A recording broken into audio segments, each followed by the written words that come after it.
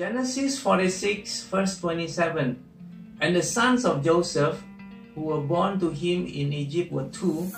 All the persons of the house of Jacob who came to Egypt were 70. Now 70 was the number of Jacob's household that moved to Egypt, including Joseph. After 3 generations later, these 70 people had grown to 600,000, and that's not only counting the men of above 20 years old. With their wives and children is 2 million.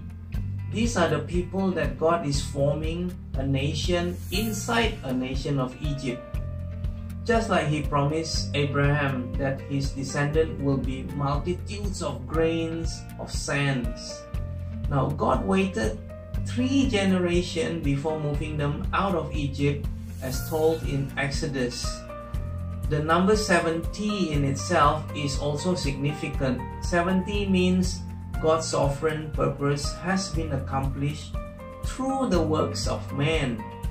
We can see this meaning in many examples, like when Joseph died, Egypt mourned for 70 days. Moses was given 70 elders to Israel. 70 years was Israel's captive outside the land, and Hebrew text was translated to Greek by 70 leaders of Israel. 70 Sanhedrin counsel were used to decide if Jesus was to put to death on the cross. These numbers are literal, and real count is not a symbolic. Now, why does God want to do this? Well, it is God's intent to put His fingerprint on each of these events for the purpose that He had already ordained.